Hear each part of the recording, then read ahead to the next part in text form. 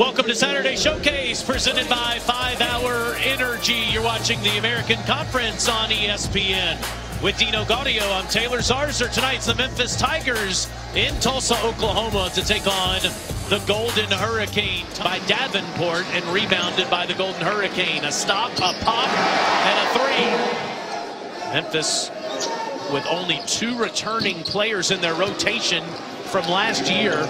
48 points and a loss. Took 39 field goals attempts, however. Three ball by DaQuan Jeffries, the junior from Edmond, Oklahoma.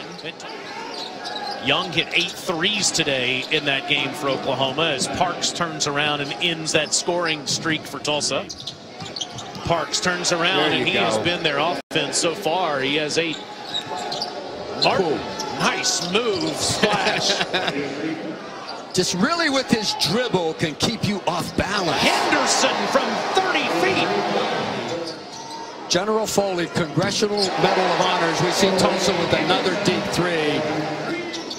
It's great to have you with us here tonight. Bad pass and an easy finish.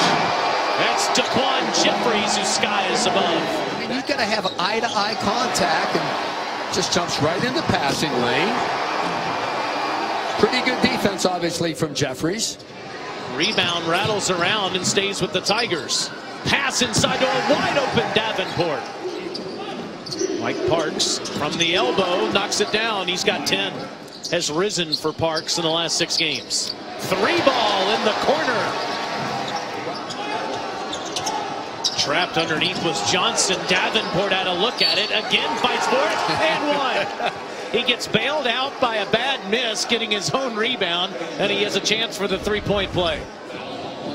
But really good job of going high-low, and a really nice job of staying with it if you're Davenport. He misses the wide-open layup, then hits the contested shot and goes to the line.